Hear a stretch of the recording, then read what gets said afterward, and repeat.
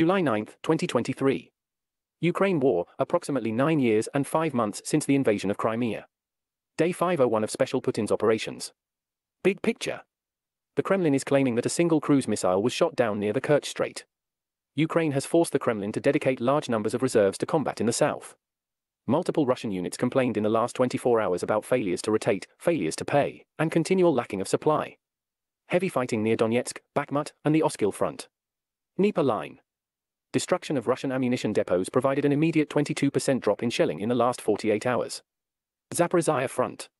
Both armies continue to contest grounds around Piatikhatki. Russian sources reported fighting outside Robotyne, with various sources suggesting Ukrainian troops reached the edge of the village before retreating due to rains delaying support. East Front, Donetsk.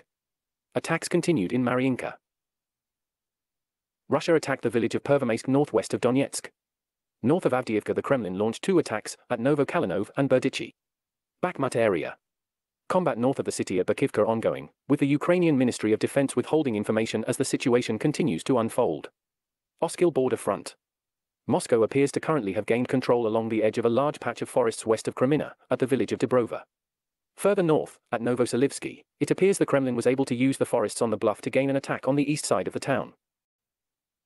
Northern border.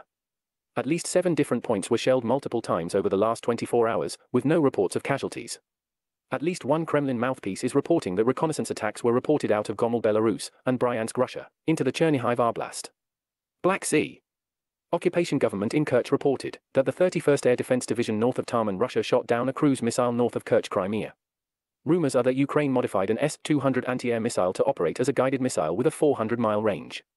Ukraine world-related. It has been reported that Putin has officially dismissed Gerasimov, replacing him with VDV Commander Teplinsky. Ukraine's Ministry of Health expressed its appreciation to nearly 3 dozen nations for medical supplies provided since the invasion. Ukraine has an ongoing need for prosthetic parts and qualified prosthetic specialist assistance. The United Kingdom is sending 17 military-quality fire trucks to Ukraine. Poland has transferred 12 Mi-24 helicopters and parts to Ukraine. 16,000 Latvians sang the Ukrainian national anthem at the Latvian Song and Dance Festival this week.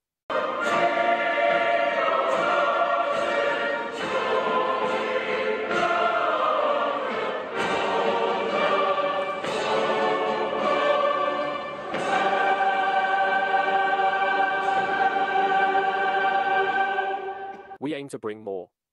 Like and subscribe.